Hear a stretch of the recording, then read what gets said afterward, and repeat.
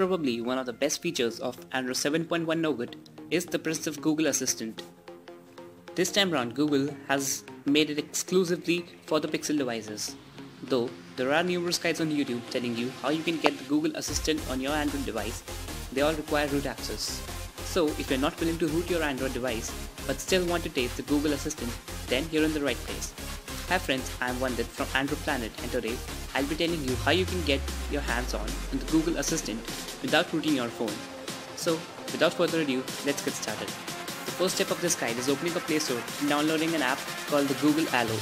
Yes, the famous chatting app from Google has pre-embedded Google Assistant.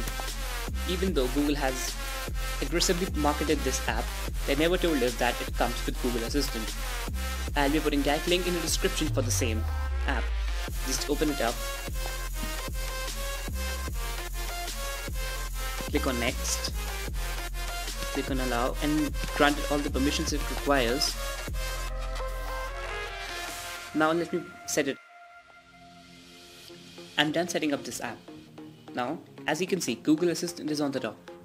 The only difference between this procedure and the result you would get on following the procedure which requires root access is that following the procedure which requires root will give you Google Assistant that can be opened by long pressing your home button, but this procedure requires you to open Google Allo manually and then using it. Everything else is same. So thanks for watching this video, and I would appreciate if you press the thumbs up and the subscribe button. Do leave your comments in the comment section below.